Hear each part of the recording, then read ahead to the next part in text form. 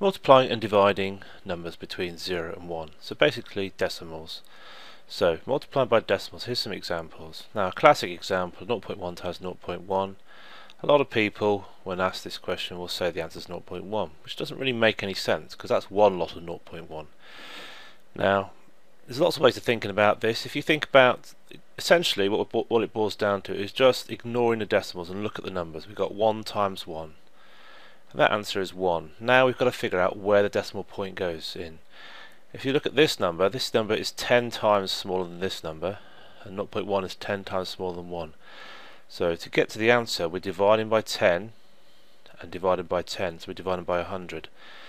Now there's a quicker way of doing that, and the quick way, well I think it's a quick way, is to count how many decimal places you've got in your question. I've got one decimal place here, one decimal place here, so there are two numbers after the decimal place, so you need to put two decimal places into your answer. So the decimal point needs to go there, and anything that's missing we just fill in with a 0. So the answer is 0.01, or 1 divided by 100 because this is a tenth times a tenth.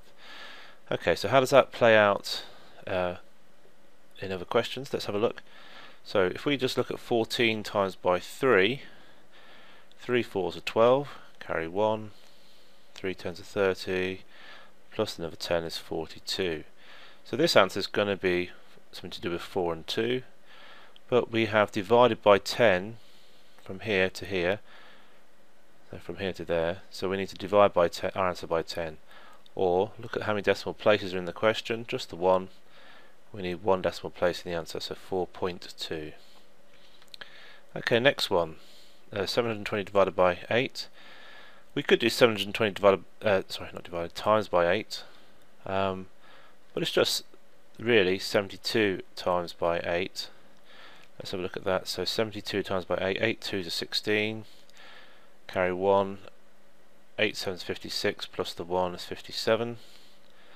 Now if it was 720 times by 8, we'd have an extra 0 on the end, and then where does the decimal point go? Well, we've got one number after the decimal point, we need to put the decimal point in 1 before the end, so 576.0, but also we don't need the point 0, so much better to write 576. And the last one, a decimal times a decimal. Again, ignore the decimals to start with and just do 5 times 42. 5 times 2 is 10, 5 times 4 is 20, plus the 1 is 210, and then we've got 2 decimal places in the question, 2 decimal places in the answer, so the answer is 2.10 or 2.1. Okay, two ways of looking at this. One way is to think about, as I always try to think about with dividing, is what do I times 0.2 by to make 3, or if you like 3.0. Now 0.2 times 5 makes 1, so to make 3 I'd have to times by 15. Now another way of looking at it is to make sure your divisor is a whole number, and to do that we need to, if you think about this as a fraction, although it's not a fraction because it's got a decimal in it, we need to find an equivalent fraction where the bottom number is a whole number. So if I times the top and bottom by 10, I end up with 30 divided by 2, which is clearly 15. This one here, you can see 35 and the 7, so 35 divided by 7 is 5, so it's got something to do with 5. If I think about what do I times 0.7 by to make 35, well, times by 5, but what's it going to be to make it 35 and not 3.5 or 0.35? If I times by 0.5, that'd be 0.35. So if I times by 5, that'd be 3.5. So to get 35, I need to times by 50. Again, if I think about it as a fraction, 35 divided by 0.7, that's 350 divided by 7, and 35 divided by 7 is 5 with a 0 on the end to make 50. Next one, 56 divided by 0.8.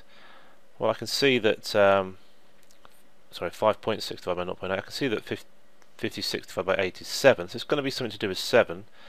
So 0.8 times 0.7, that would be 0.56, and I want 5.6. I've got 0.8 times 7 would be 5.6. So the answer is 7. Now 0.48 divided by 0.4. 48 divided by 4 is 12. So 0.48 divided by 4 would be 0.12, but we want to divide by 0.4, which makes it bigger, so it becomes 1.2 because it's 10 times smaller. You're dividing by, that means it goes 10 times as many times into than we dividing into. So that's 1.2. Okay, and let's practice some questions. So if you pause the video now.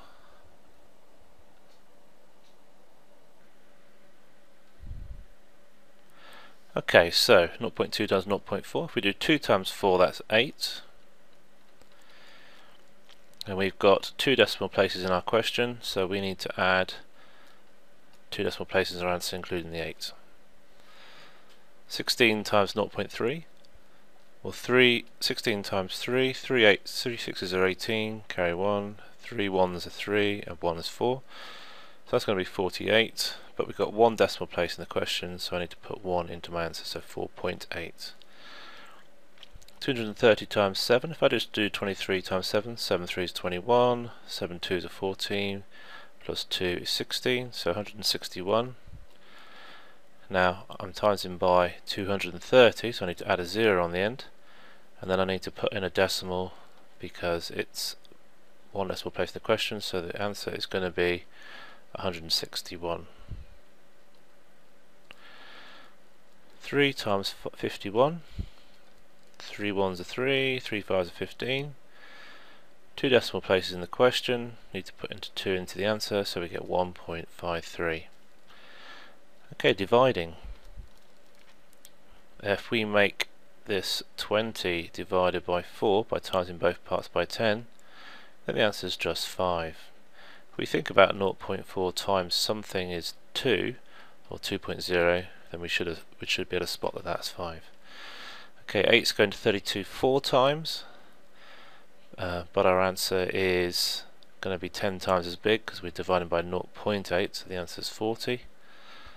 63 divided by 9 is 7, and 7 times 0.9 is in fact 6.3, so that's just a straightforward one.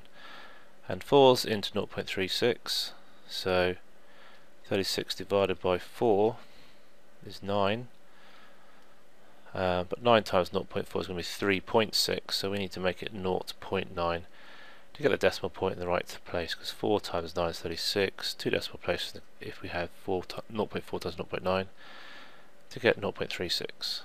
So there we go.